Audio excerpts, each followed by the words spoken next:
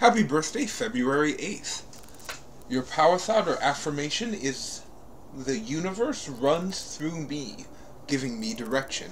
Another way to phrase this is, the constantly flowing divine force of allness, ether, is within me, unseen, unknowing, but constant. The way you choose to phrase it is your own.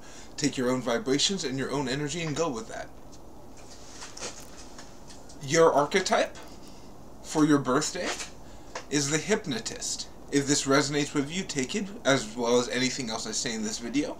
Take the energies with it. I will restate it when I feel needed. But your free will supersedes any zodiac, archetype, or anything printed in any book. Your own direction of choice, your own way of being you, is more impactful and powerful. Try to make a word together.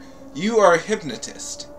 And if you choose, you can hypnotize yourself. But you have to understand that the law of hypnosis states that all hypnosis must be self-hypnosis under surrender. So, the idea that everybody who's ever been hypnotized somehow, some way surrendered to the hypnotism and hypnotized themselves through the whole way of the process of a true hypnotist. But it's the eyes that really hypnotize. More powerful than anything else is the eyes in hypnotism. I've studied hypnotism just a little bit. I'm not a scholar on it. But the idea of being able to change the state of thought means you can change the state of reality. It's incredibly powerful. And if you live your life as a hypnotist in the hypnotist grand super archetype is one of the highest. I would say there's probably like 1,000 super archetypes, and there's 1,000,000 greater archetypes.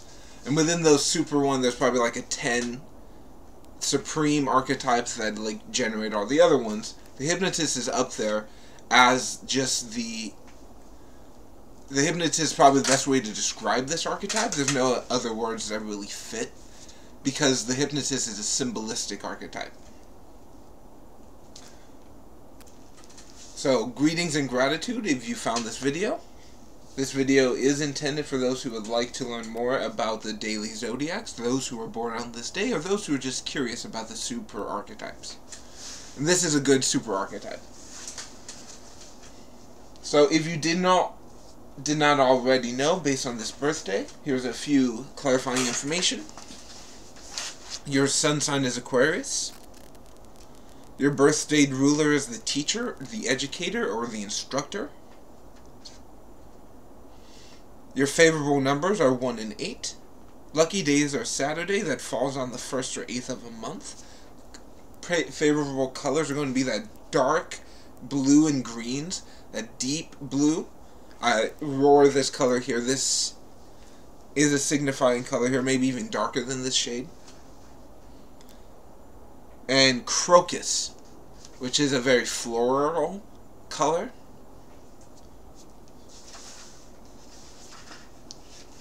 Crocus has many different types of colors within it. So I'm not going to elaborate on the colors, but the birthstone I will, because amethyst for you might be really powerful compared to the other archetypes that have amethyst as a birthstone, because amethyst is naturally hypnotic. Some people can stare at a piece of amethyst for hundreds of years. There's massive pieces of amethyst chunks in people's house. And there's rose quartz, yeah, and there's clear quartz, yeah, but it's the amethyst that has this natural hypnotic quality that other ones just can't even touch. So, if this resonates with you, take it. If not, leave it. But at your best, you can be driven, but you can be uncertain. You can be charming, but overly serious. You're unassertive, but you're sensitive. I would also add, you're perceptive, but somehow removed. You know what's going on, but you're not part of the goings-on.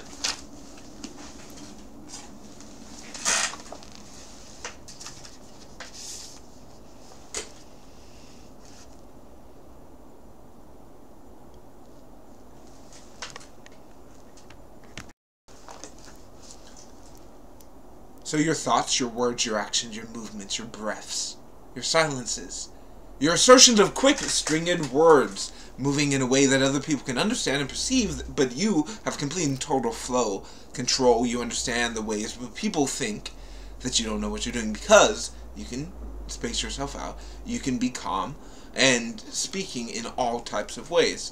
I think a great thing is when you come off grave, when you come off dour, serious, too much of your energy may be perceived in a way of how they think. But think of a hypnotist. A hypnotist is whatever the perception is, can be changed by the fact that the hypnotist is one of the few archetypes that completely understands that the thoughts are theirs to choose. Because they understand that all hypnosis must be self-hypnosis. So if they hypnotize themselves for the best outcome, they can do that for other people.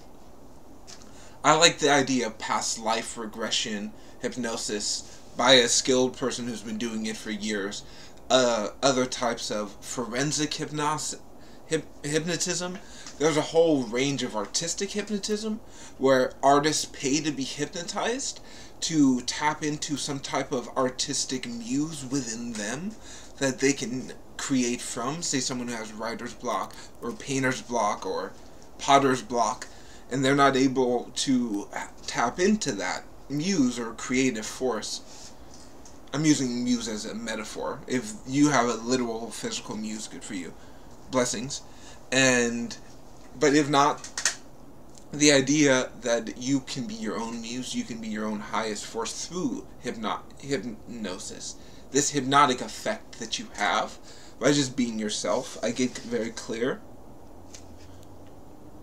But you really don't like those chit-chat. You're not a big fan of the meaningless chatter, the significance, oh hey, how are you doing? I'm doing good, that everybody does.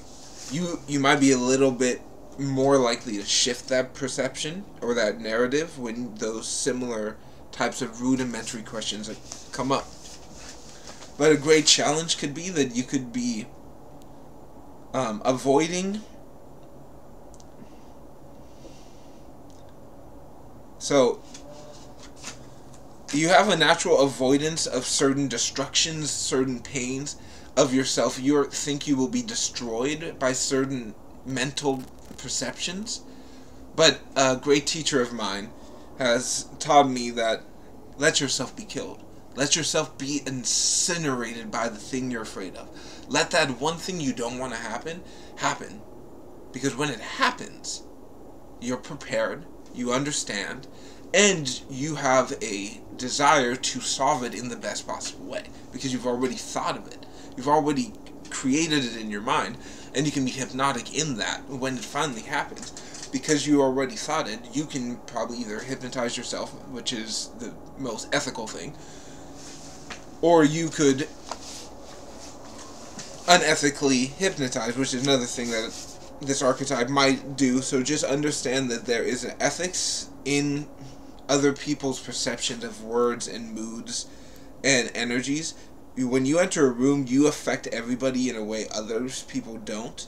A lot of people might create worry traps or like pain around you because you might be mirroring ways that you don't fully understand. So just protect your interests and really look to just project, to make something, to be part of something that shows you what you want.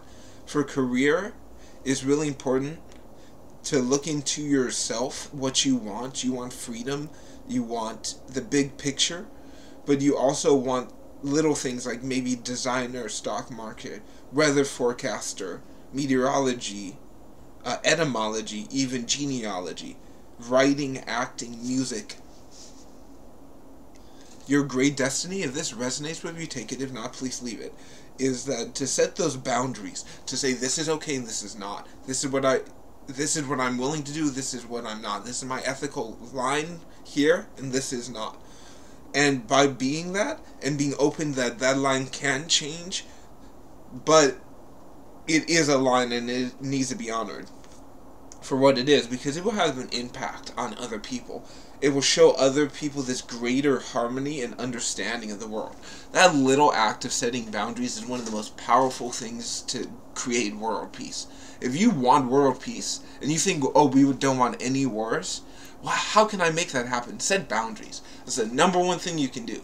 Is just set clear boundaries. And by doing that, you will foster more respectful relationships with people who respect other people's boundaries, which will, over time, lead to world peace. Piece by piece. You're not going to pave a pebble road at once. It's going to take time to lay each and every pebble.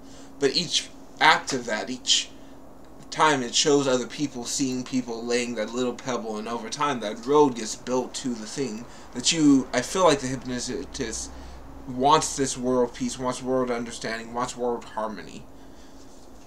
But the way to do that is by setting those boundaries now, and to really to come to terms with your shadow side, to understand that you need to explore the outside world, explore the full aspects of yourself, to see everything within you come perfectly in harmony. Your card is the ether. The ether symbolizes the cosmic flow of all things, the energy that is invisible but creatively known.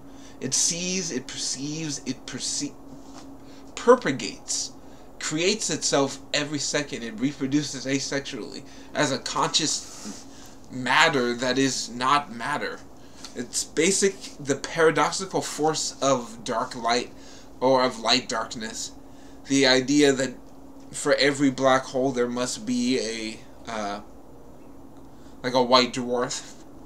The universe balances out in its energies, but that inner space between the white dwarf and the black hole is the ether, that where the light is both being pulled into the black darkness, but it is also being projected off of the darkness that is radiating from the black hole.